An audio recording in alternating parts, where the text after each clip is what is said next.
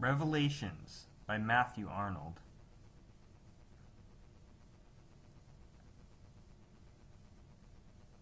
Before man parted for this earthly strand, while yet upon the verge of heaven, he stood. God put a heap of letters in his hand and bade him make with them what word he could.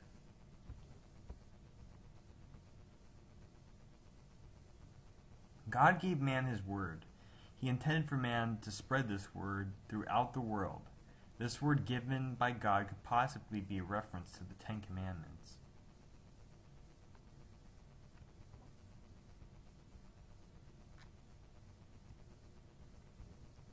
And man has turned them many times, made Greece, Rome, England, France, yes, nor in vain essayed, way after way, changes that never cease.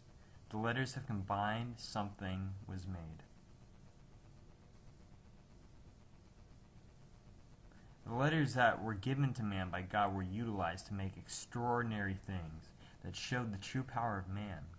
When man came together, they formed something great and made God proud.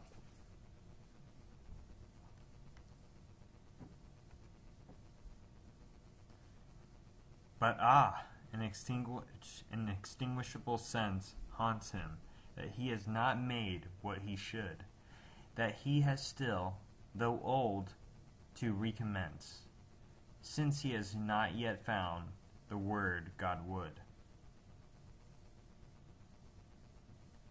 Man has lost his way, and is now harming God's creation. In the opinion of Arnold, man still has a want to serve God, and should rediscover the Word of God. And empire after empire, at their height of sway, have felt this boding sense come on, have felt their huge frames not constructed right, and drooped and slowly died upon their throne.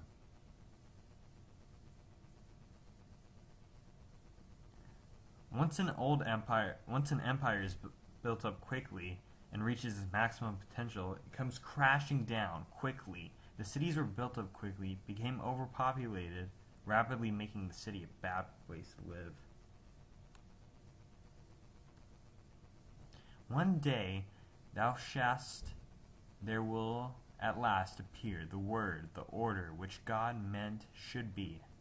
We shall know that well when it comes near. The ban will quit man's heart, he will breathe free. In this stanza, Arnold is talking about Judgment Day.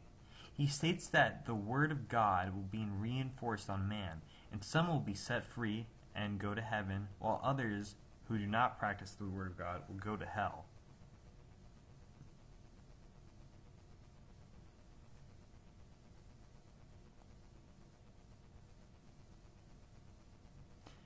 He was born in Lollyham, England on December 24th, 1822, and died in Liverpool, England on April 15th, 1888.